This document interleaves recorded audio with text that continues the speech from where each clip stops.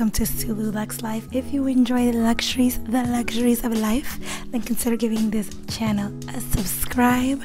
And for today's video, it is going to be a first bag recommendation. Now, I've actually got inspired to make this video because of a coworker friend, and I was just getting so into it, and I was like, you know what, this would be a really good video idea to share.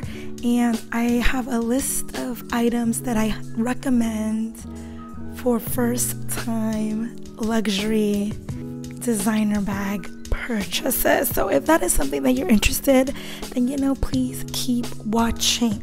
And for today's crystal of the day is going to be quartz. Now, quartz is an amplifying crystal. I'm going to put the information down below. Basically, quartz is it is considered the basic of crystals, but do not be fooled by that crystal, because any other crystals that you may have around it, it'll basically amplify whatever features it has. So you know what I mean, like rose quartz means love.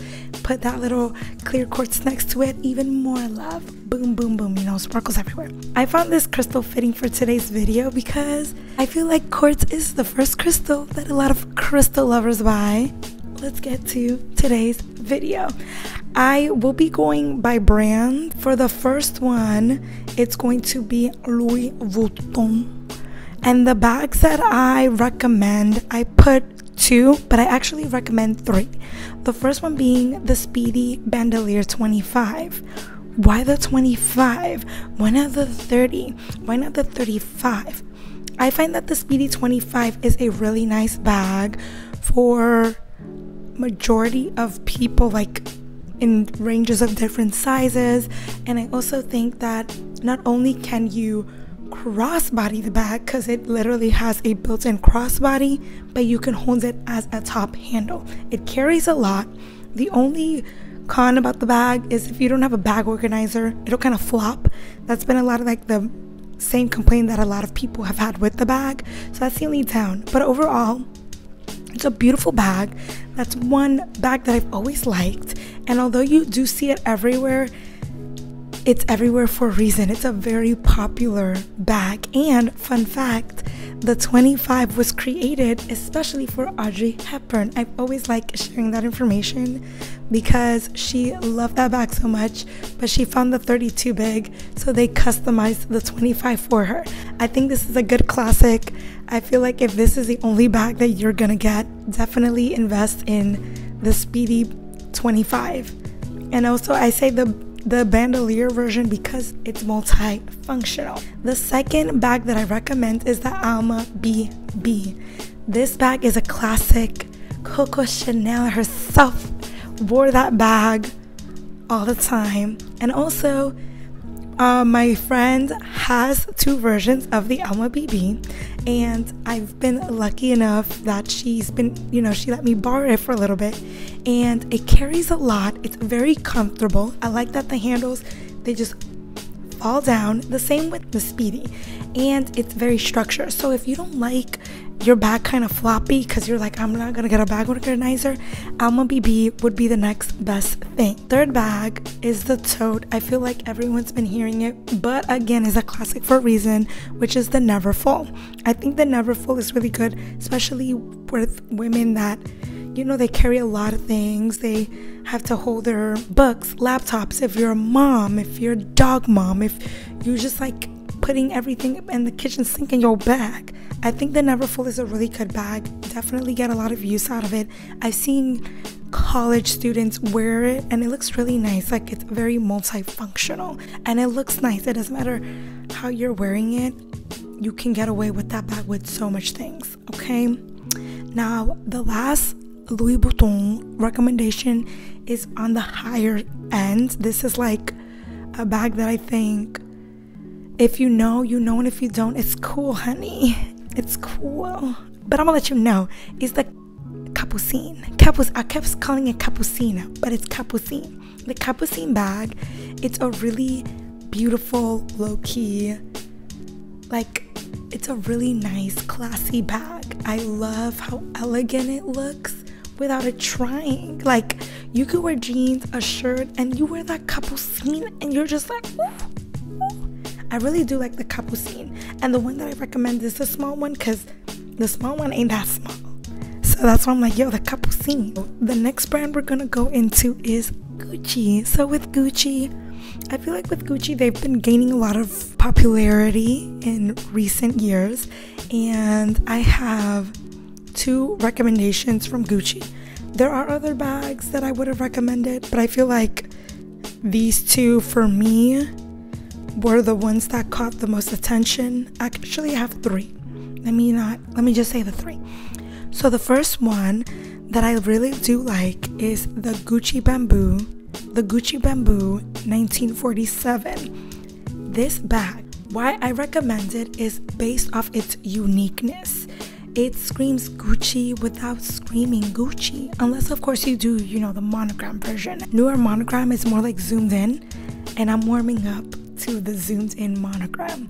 But I feel like with the Bamboo 1947, Gucci is the only luxury brand that has that bamboo folding technique, and it's so iconic. I think it's a show-stopping bag, and especially if it's your first bag, if you're worried about the colors, just stick to a neutral color. I think the brown and black one would be 2 nice ones, but if you don't want to zip the toes in them colors, the color ranges that it has is a really beautiful variety. Like, don't be afraid for your first bag to have a pop of color. Like, get the pink bag, get the blue bag, get the green bag, just do it. Second recommendation is my absolute favorite. I saw it, instantly fell in love with it. The Jackie 1961 bag, and I like the small version. The reason why I'm recommending this bag is not only that you can hold it as a handle bag, you can make it crossbody. Oh, and the same with the Bamboo, you can make it crossbody too. But this bag is really unique. It's really beautiful. Again, it's not in your face Gucci, but it's a fun bag. It's a bag I don't see a lot, and it like literally fits an iPhone. Like the phone that I have is the Plus, it fits it. My way of thinking is, if my phone don't fit, it's too small. That's me though.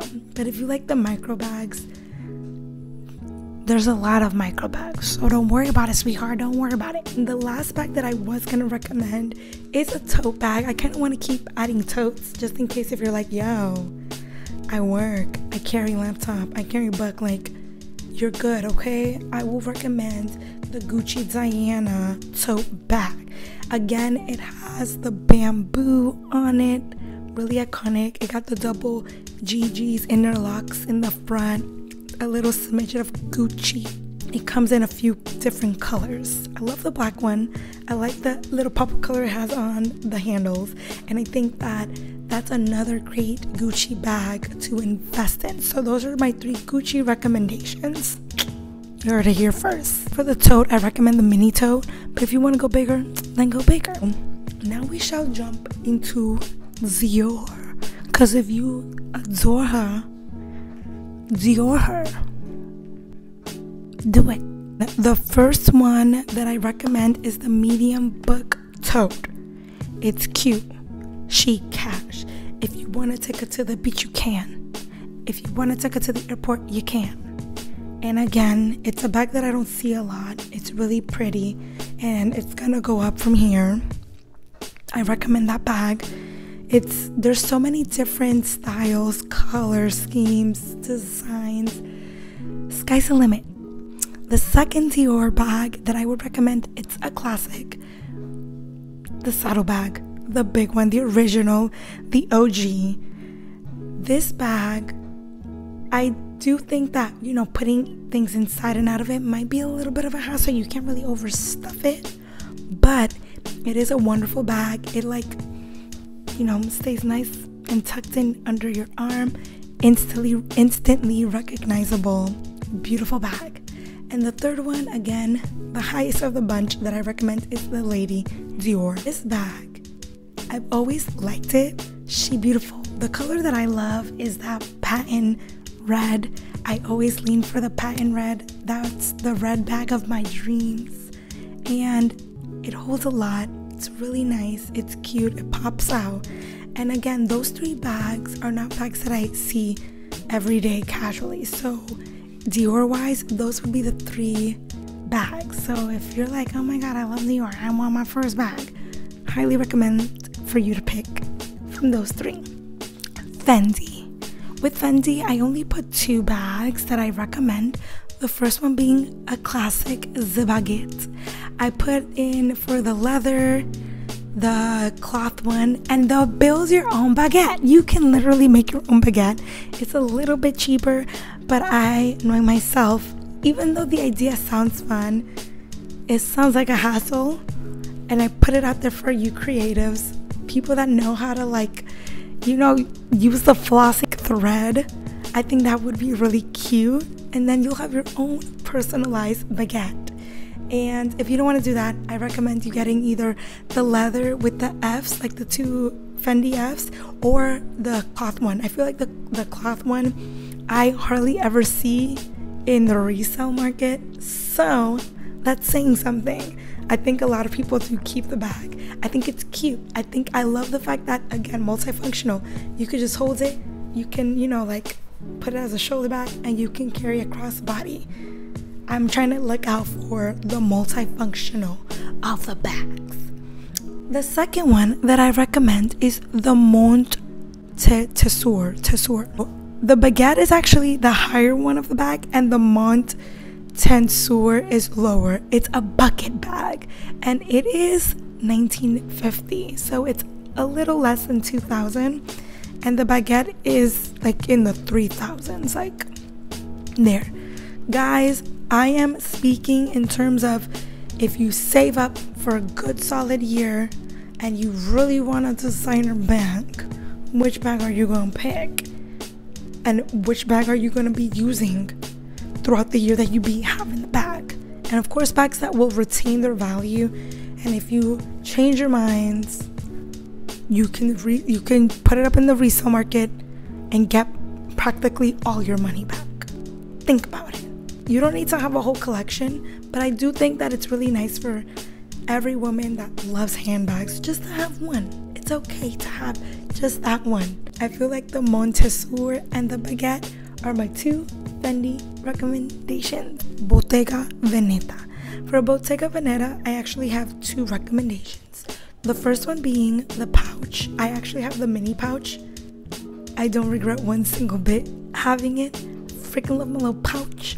I'll insert some clips, and I've gotten a lot of use out of the bag. I do recommend the bigger one, only because it does carry a lot more. But if you want to do the mini, then do the mini. I have the mini. I like that it's multifunctional. I can use it as a pouch, I can use it as a crossbody, and if I play around with the strings, I can make it into like a shoulder bag. That's why I love my little mini pouch. And the next bag from Bottega that I recommend is the mini Jody. I've seen this bag so many different colorways. I think it's a beautiful, unique bag to have. Don't be sleep with Bottega Veneta. Don't be sleep. The craze is dying down, but again, it's such a nice low-key bag, and the leather is of great quality, and it's that kind of style that if you know, you know, and if you don't, it's cool, boo. Not everyone's meant to be in this club. Celine is definitely that brand that's very low-key, not in your face. It's like, you know, she there, and she cool. She that cool girl, and that's why I really like Celine. I low-key have a feeling that Celine will be the next bag that I will add to my collection. So the first bag I'll recommend, and this one is the high one, second one will be the low one. I recommend the Luggage Nano Tote. Carries a lot. You can use it as a handbag, you can use it as a crossbody. It looks like a cute little robot face. I don't care how outdated this bag is, she a must-have, she unique. And today when I went to the mall, I actually saw a lot of women carrying the micro. I think I saw one carrying the largest one and another one carrying the medium one, and the one that I like is the smallest one. I definitely think that it is worth the splurge, and I definitely do think that once you get it, you're gonna keep using it because it's such a nice bag to use either casually, crossbody, and dress it up and just hold it on your hand and just be like, ooh, ooh, don't talk to me, I got Celine. And the second one is the small Boston. The small Boston, I think, is a great alternative to the Speedy, because the Speedy bandolier is $18.20 and the small Boston is $15.50. So if you really like the Speedy but you ain't feeling the Speedy price, I recommend going for the small Boston. The Celine logo is beautiful, minimum. It's gaining popularity, and La Lisa, she wears it. So if you're in Blackpink, she's an ambassador for Celine, and she definitely popularized, you know, the brand again. And I think it is leaning more towards the younger generation because it's low-key, it's not in your face, you don't see it everywhere. And when I do see it, it's really pretty. Like, I'm really loving the logo Celine got going out. So those are my two Celine recommendations. YSL. These two recommendations came from my lovely older sister, and she is more of the business women side. So these two recommendations, not saying that they're just for the working business woman, but they're definitely really nice investment pieces. So the first one being the classic Sac de Jour. That one I did try the tiny one, and she recommended the medium one. So again, you got two sizes to jump off to look all chic and fashion. A girl's gotta, you know, look like she's trying. I love that effortlessly cool chic look, but I really do like that classic bag too. And the other one she recommended was the Manhattan. It kind of like reminds me of the kaale bag from Hermes. So I think that's a really nice bag to look into. So whenever you're passing YSL, be like, yo, can I get a Manhattan? Can I see it? Definitely check it out and see if that's a bag that, you know, you think, yo, this might be worth making it the first. Chloe is the next brand. I've always liked that Chloe. I think that they are worth getting in the resale market because they do tend to sell a little below retail, and I only recommend one bag. Now this is, again, so Chloe's more boho chic, like she's laid back, she's cool, like she may be going to the beach, she may be running to the farmer's market, like that kind of vibe. So that's why I wanted to recommend one of Chloe's bag. The bag that I recommend is the Mini Marcy basket. I wanted to recommend a basket bag, and I really like this one. It's similar to the Loewe one. I think that the Loewe basket bag is really cute, and if that's the vibe that you like, you're kind of a little bit more on the low-key side, but you do kind of want a bag that may make a little bit of a statement, I think that that's a really nice bag to look at for the first time bag, and it's $6.50. So it's not that bag. It's got a bit of leather. It has a really nice shape to it, so you can hold it in your arm and you can throw a little scarf on, like on top of it, just to make sure that if anything falls on top of your bag, it's easy access, or nothing can, you know, no one can try to, like, you know, grab something from it. So that's my one Chloe bag that I do recommend. So this is the last one for luxury, and I did speak to Lala about this brand because she herself has the xoxo bag. So her overall review of the bag is she really does like the bag. She wants to wear more often. She has a white bag, so with white bags, unfortunately, color transfer does happen, especially with jeans, so be mindful of that. That's the only thing she regrets about the bag. She wished she got the black one, which is totally understandable. Now, xoxo has not hit the United States yet, and it is a hot up and coming Italian, I think they're Italian, I'm gonna double check, hopefully I'm correcting myself while editing, but they're an up and coming hot brand, and right now their prices are literally like starting prices. I recommend wholeheartedly, if you're not trying to spend like $1,000, or if you're not trying to hit above that, again, these are investment bags that I'm mentioning, xoxo is the brand to look at. They have the Le Chiquite. That's the one that I recommend. There's a different array of colors. A lot of people try to dupe the bag, and I'm telling y'all, the prices are gonna go up, and it's under $1,000.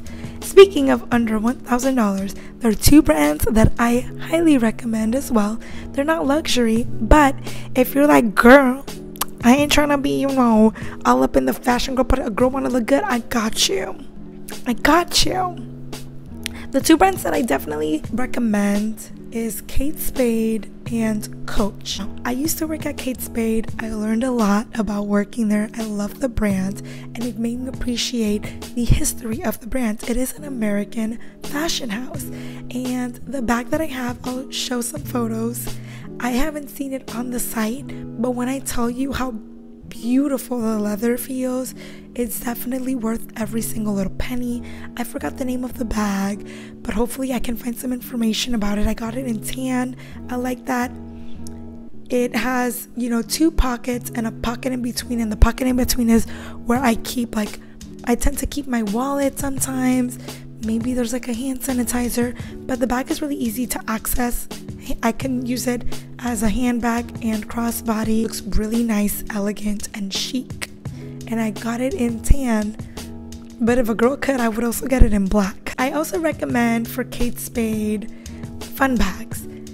Every time I've seen people with fun Kate Spade bags, whether it be a taxi, a heart, a box of chocolates, they're such fun bags. Just splurge on it. My sister, she had this bunny backpack, and my other best friend had the kitty backpack, and they would get non-stop compliments for it because it's such fun bags. Don't be afraid to experiment, and I think it's really cute to play with your style. And the third thing I recommend from Kate Spade, I'll insert a clip, Spade medium flowered satchel. I love the monogram that the brand is coming out with, and I think it's very beautiful. It resembles the Speedy bag, and that's why I recommended it, because it's looks like the Speedy, but it's not the Speedy. It's another brand's take on this little mini duffel bag. It's cool if it's not, but you get the gist. So I definitely recommend looking into Kate Spade, and those would be my bag recommendations if you're trying to stay in a budget, and if you're looking cute, I want to know what I should get as my first purse. Coach has been on fire for the past few years. I like that Coach is going back to its roots, and I like that you look at a Coach bag and you know it's Coach. They take a lot of pride in their products, and they take a lot of pride in their designs. I love the tabby pillow bag. I love the black one. I love the tan one. And I even like the gold one. I look at it and I'm like, this is an accessory bag. It's really cute. I wear gold. It'd be cute to have a gold bag because it's really pillowy. I did try the bag on in store, and it's very, very plushy. So if you're not into the plushy bags, the soft tabby would be the next best alternative. It's soft, and it reminds me of the baguette. That's the vibe it's giving me baguette vibe, but it's not really a baguette. It's not though. Love what Coach is doing. I'm still kind of heartbroken at the fact that they're sold out with the heart bag, because that's definitely such a beautiful bag, and I saw someone in the mall with it, and I'm like, rock it, girl. Another tote I wanted to quickly add was the MCM tote. I got to wear this tote while I was in Florida. Shout out to Lala, because she did let me borrow it. Comfortable tote, holds a lot. It's just it's a cute tote to run errands in. That is it for my bag recommendation video. I hope that you guys did find this information more insightful, and if you guys want to see a shoe recommendation video, hit the like. Thank you for making it this far in the video. If you have, remember to subscribe, like, and hit that bell for future notification. And until next time, y'all.